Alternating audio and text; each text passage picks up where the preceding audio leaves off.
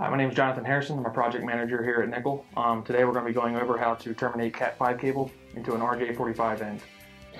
Showing you the RJ45 ends because these are a popular thing nowadays when it comes to the low voltage lighting controls that we're installing on a day-to-day basis, and I think it's going to help when it comes down to installing these in the field.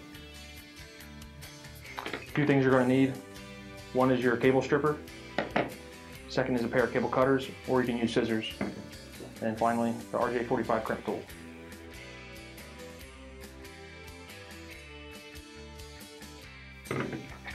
First step is going to be stripping the cable. You're going to strip the cable back about an inch from the end just by sliding the cable into the cable cutter, spinning once, and then pulling it off. Cat5 cable consists of 8 wires which are twisted into 4 separate pairs. Now while we're doing this today, we're going to be following the T568B style, which is the most common in the industry. The main thing that you want to make sure is when you terminate both ends of the cable that it's terminated the same way on both ends. So we're going to start by untwisting the wires. Most of the wires in this cable will stay together in their pairs except for green, which will kind of surround the center wires, which are blue. So we're going to start with, from left to right, orange, white, then orange,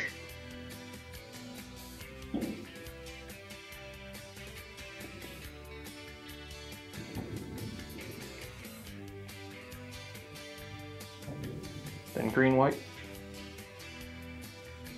then blue and blue, white, then green. You want to try to keep the wire straight as you're doing this because it's going to make it easier for when you slide it into the termination. And then it's going to be brown, white, and brown. Do your best to flatten out the wires, keep them straight.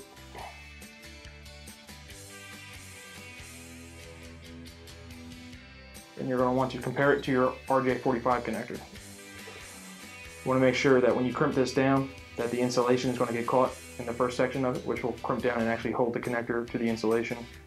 And you want to make sure that you cut to the length so that there's enough wire to go underneath the gold pins there that you're going to be crimping onto the wire.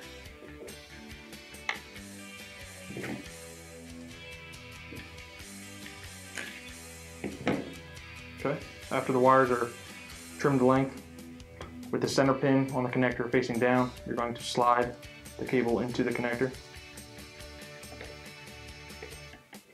This is where the termination tool comes into play. You want to make sure that you're sliding it in the correct way. You can actually, when you slightly close it, you can see that there's the part that crimps down onto the gold piece.